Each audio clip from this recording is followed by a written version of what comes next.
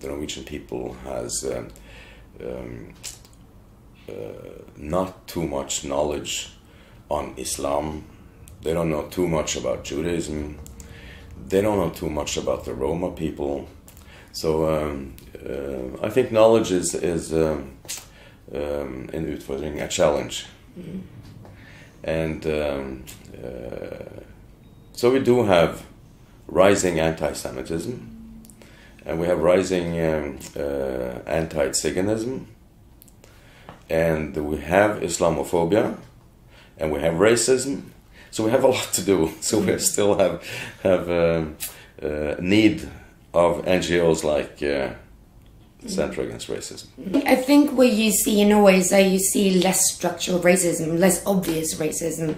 You find less clear racists on the streets, for example. You don't find anyone going, well, very few going around shouting racist slogans. But it's there, and it's more invisible, but it's more within that culture and within the society. It's more what they write on the internet, for example, and it's more within the prejudices that we have that you don't necessarily see. No one would say, I hate that group of people, or very few would, with a few examples.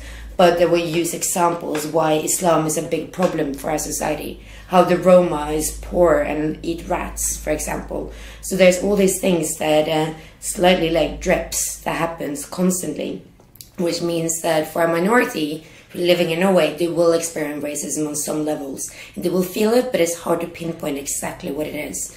And I think that's part of the big problem here that we constantly fight against, but it makes it harder to deal with, because you can't say, oh, he's the racist or that is the racist phrase, but it's a combination of so many things that create the racism that we find here and the discrimination that people experience. No one in Norway wants to have anti-Semite as a label on itself, nor racist. So being a racist, if you accuse anyone of being a racist, it's like the worst you can say to anyone in Norway.